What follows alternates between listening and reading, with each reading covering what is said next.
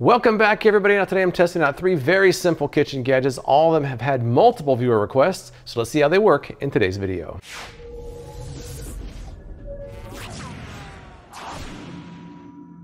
Now it's my intent for this to be a relatively short video, so there's no reason to delay any further.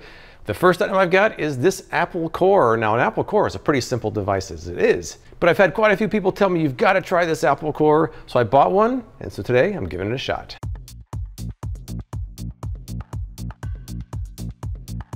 Let's take a look at the Zule Kitchen Apple Core. I paid $7.99 for this. Whatever that is. All right, this has a 4.7 star rating out of nearly 15,000 reviews on Amazon. It comes in 18 different colors. The claims are that this is made of a sturdy, high quality stainless steel. They say it will not bend or break, can be used as a pitter or seed remover, 100% rust proof, ergonomic non-slip handle. Also works on pears or even cupcakes. The lever provides easy access and easy cleaning. All right, I'm looking forward to this one. There's always something oddly satisfying about coring an apple, and I've never tried this before, so a lot of people have. I've heard a lot of good things about this one. We shall see. It's got these teeth here, which are just kind of brutal looking. I'm gonna start with the small apples, head over to the medium, and we'll finish with the large. I even have a pear that I'll try to see how that works. I might even compare against this to see what the difference is. Let's start with the small red apples. Oh wow, it's cutting through it like butter. Wow, that was no problem. Look at this. Wow. Took a second, that's a clean cut. Look at that, wow. And does it come out easily? Let's see, it opens up, it takes right out. After the first apple, I'm kind of impressed. Let's do another one. Here we go. Twist and push. Wow, very simple. All right, I can see why people like this one. It's very effective, almost brutally effective with those big teeth on there. All right, let me try a medium one with the old school Apple Core and slicer. Now again, if you don't want slices, you don't really want to use something like this, but let's just try it anyways. Okay, so on this one, I tend to just kind of rock it back and forth to get it started, and then, hi-ya! Now the only problem with these cores is that a lot of times, no matter how hard you push or how flush it gets, you do have that, and you kind of have to pick them off of here, which is not really a big problem. So this has the added bonus of being sliced as well. But once again, you don't always want slices. You can't use this to core without slicing it. Let's try the medium one with the Apple Core in question here. Pushing straight down, and it really doesn't take a lot of energy. Very little effort, very oddly satisfying, and the core comes right out. Let me fly through these 2 large ones. So far, so good. These are a little bit bigger. Let's see what happens.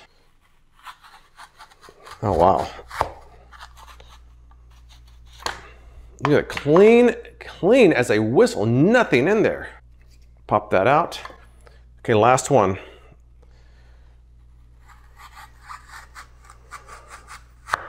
Just to show you how the bottom looks, there it is coming out the other side. Core, gone. I can definitely see why people like this Apple Core, but let me try a pear and see how that works.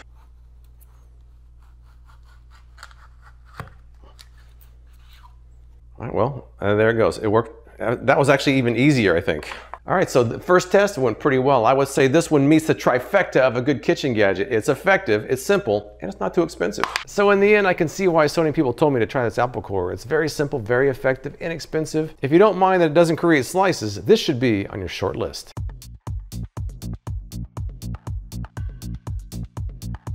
Next up are a pair of gripper clips. These are kind of alternatives to pot holders. Let's see how they actually work. These are the Tapoco dish plate bowl clip retriever tongs. I paid $8.99 for a 2-pack. All right, so this one has a 4.2 star rating out of about 2,500 ratings. They say it's good for gripping hot or cold plates or bowls. Good for steamer baskets, hot plates, grabbing food from the microwave. Stainless steel head. They say it can lift up to 5 pounds. Silicone pads will prevent slippage and also increase grip. They say to use 2 of these if you're lifting heavier items. So these gripper clips have been on my radar for quite a while. They've been on my spreadsheet of ideas for a couple of years now. So I'm in the process of testing out this Brava oven, and I realized pretty quickly I could probably use something like these clips to get the tray out, because the tray is pretty close to the bottom and hot. So let's see how they work. So with the Brava on the bottom tray here, you can see how close it is to the bottom. There's very little room. Using an oven mitt's still hard because your hand's really close to the bottom here. So I was really hoping I could use these grippers to get the tray out of here without burning my hand. So I can't really use one because there's not enough lip here, but on the sides it's larger. So You don't want to grab it from one side, so maybe I use two of them. Oh yeah. I mean, it feels pretty sturdy, especially when I have two of them. That feels pretty solid. I don't feel like I would drop it. So let's try some more things and see how it goes. A lot of people were saying they use these to get hot plates out of the microwave. Let's try that. Because it's curved, you're probably gonna have to do it this way, and not that way. So you have to reach in the microwave and grab it like this.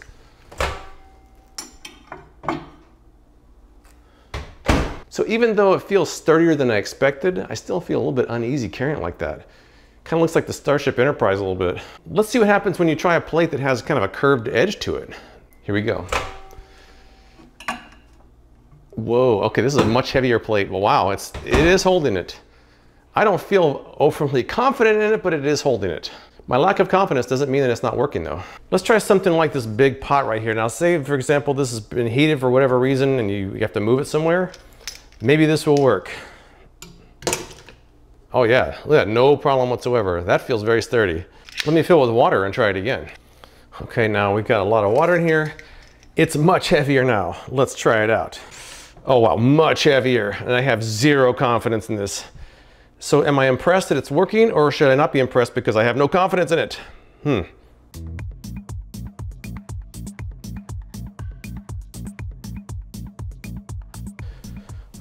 All right, well, for small plates, it does work quite well. Before I finish, let's try a couple bowls now. It's kind of a generic bowl here. Let's see. Guess I'll grab it this way. Oh yeah, no problem with this. No problem. Try this one. Little different shape. Maybe even easier. That's no problem either. Now they say it can hold up to 5 pounds. Let me see. I got 4 pounds of weights here. Let's put it in there. Ooh. That's a stretch. 5 pounds is a stretch. Now with 2 of them, it shouldn't be a problem. Oh yeah. Very easy with 2 of them. I would say 5 pounds is a bit suspect with just 1. But overall, these worked better than I thought they were going to. I've used other things like this in the past that were abysmal. These actually do pretty well. I think that the good ratings are well deserved.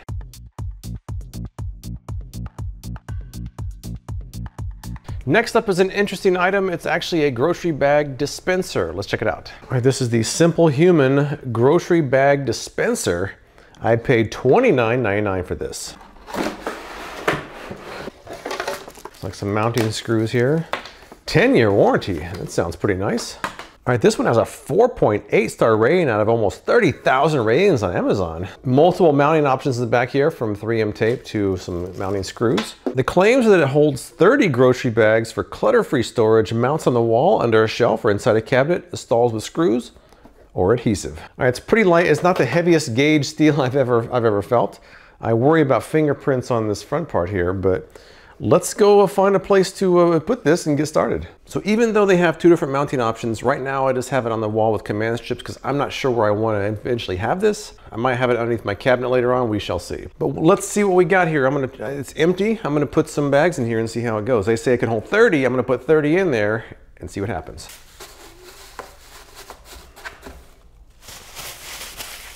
Might take a minute. 2, 3, 4. This might be time for some fast motion. All right, so I got good news and bad news. The good news is this is 25 bags. They all seem to fit. I'm pretty sure I could fit 5 more in there. The bad news is I thought I brought 30 bags and I didn't. So we're gonna have to go with 25. But the 25 looks good. I'm not sure where to take. I guess just take one right from the middle. Not bad. I can see how this would pull the adhesive off the wall. The only real complaints about this were with the adhesive. Anybody who mounted it with the screws didn't seem to complain about it. It's a simple idea, but it seems to work quite well. It's much more elegant than what I have. In my house, I've got a cabinet full of these and it looks awful. So not only am I gonna probably use this one at the apartment, I might buy a second one for my house because this is much better. And they're coming out of here nicely. So hey, I think this works. Now let's see what happens when we pull a bunch out of the bottom and want to add more. Oh yeah, no problem. All right, it's extremely simple, but man, this is a good idea. You kind of see some fingerprints on there. See how easy they come off. Oh, not too bad. I mean, it's one more thing to clean, but at least it seems like the fingerprints come off pretty easily. So most kitchen gadgets I test out end up in a drawer or out in the boneyard. This one, I'm gonna keep using. So as far as the bag dispenser goes, it's something I've wanted to try for a while. I tried a different one a while back. It was so bad, it didn't even work well enough for me to put it into a video. This one I'm actually pretty happy with, and I think I'm gonna continue to use it. All right, so in the end, I think all of these did very well. I can see why I got requests for all of them. I'm gonna continue to use these as well. If you've tried any of these products, tell me what you think in the comments below. I appreciate you watching, and I'll see you next time.